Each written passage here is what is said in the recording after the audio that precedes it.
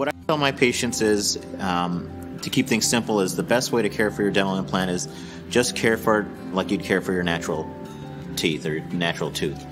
There's this misconception that, you know, it's titanium, maybe it doesn't need to be cared for as diligently as your natural teeth, but in fact that's not the case. In fact, you know, it requires, it's artificial, so it does require more care, if anything, than your natural teeth.